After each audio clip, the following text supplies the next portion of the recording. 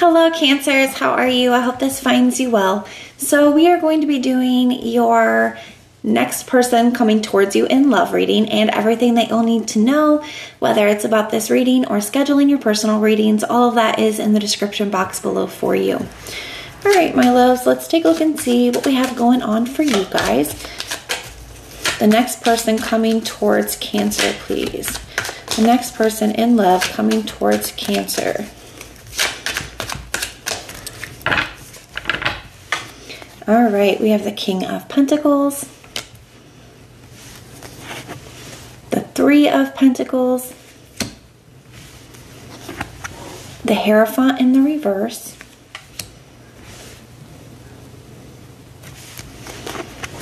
the Death,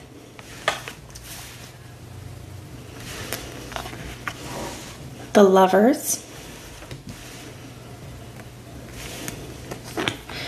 and the Nine of Cups. We have the Six of Pentacles here at the bottom of the deck for the general overall energy.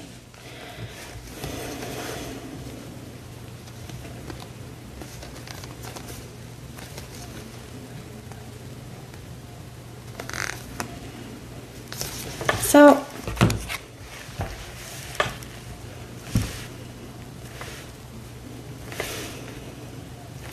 I'm going to be honest with you, Cancer. I do feel like this is a past energy coming towards you.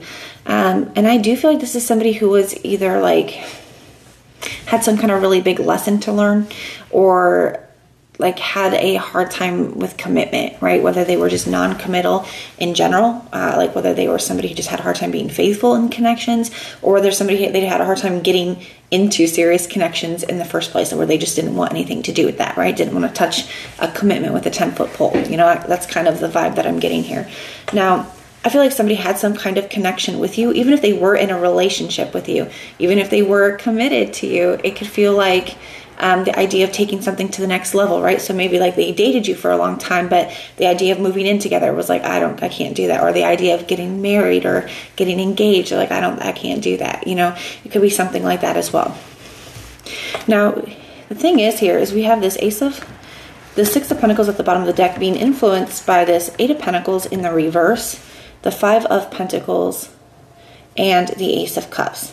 I feel like somebody is seeing here that in the past, like something has to change here if they're wanting something new with you, if they're wanting this new opportunity with you, because they could feel like things didn't really go well in the past, and they could feel like it's because they really didn't put the effort in that they could have. And I feel like they see that. They see where their effort was lacking, right?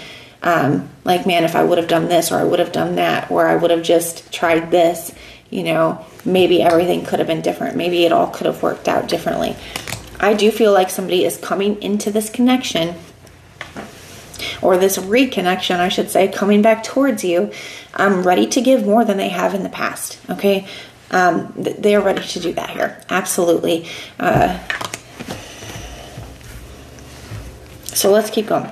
Now, the way that this person is viewing you, they could be viewing you as somebody who is very solid, stable, really has their stuff together, somebody who's very dependable, somebody who is looking for a solid, serious, committed relationship.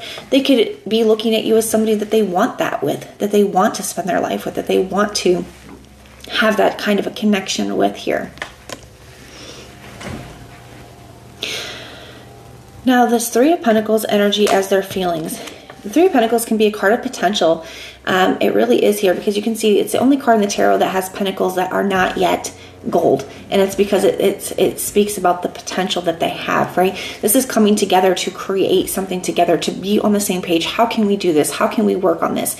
You know, it's a card of collaboration and working together and getting along, and working towards the same goal. And I feel like this is like they're feeling like, I'm ready to do that. I may not know exactly how to get past some of these fears I have, but I'm ready to do that now. I'm ready to work on it with you. I'm ready to figure it out with you.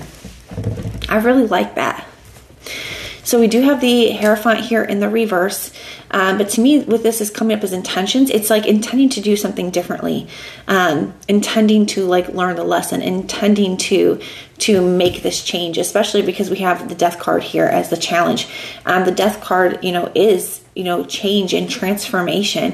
With it coming up in the challenge, it's like there's a resistance here. They've always had this resistance to making some big change or taking some big step here.